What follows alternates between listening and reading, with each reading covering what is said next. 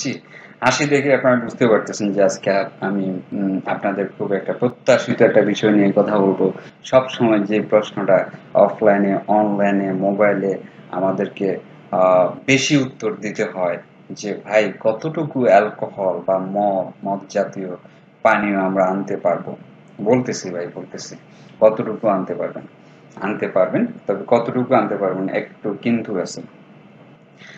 আমি in general কথা বলবো।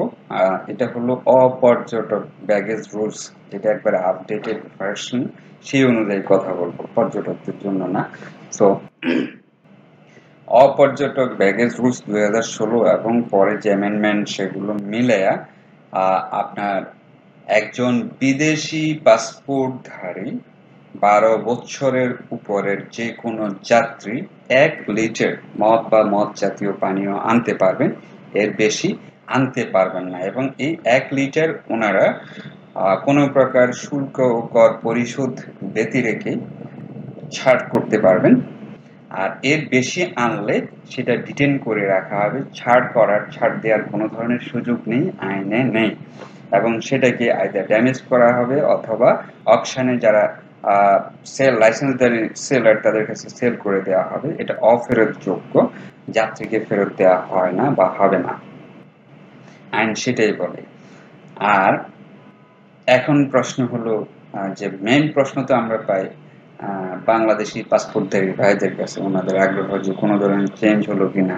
আহ, হ্যাঁ, আপনারাও আনতে পারবেন, কেউ না করবে না, এয়ারপোর্ট পর্যন্ত আনতে পারবেন কাস্টমসের আগ পর্যন্ত। এরপর এখানে কাস্টমসের যেটা করবে আইন অনুযায়ী, যে বাংলাদেশি পাসপোর্টে আপনি আনতে পারবেন 0.00000লিটার, অর্থাৎ 0 লিটার। আপনি এর বেশি আনতে পারবেন না, মানে আনতেই পারবেন না। যদি আনেন তাহলে কি হবে, আপনাকে আটক করা হবে না, বাট ওই জিনিসটা আটক করে রাখা হবে।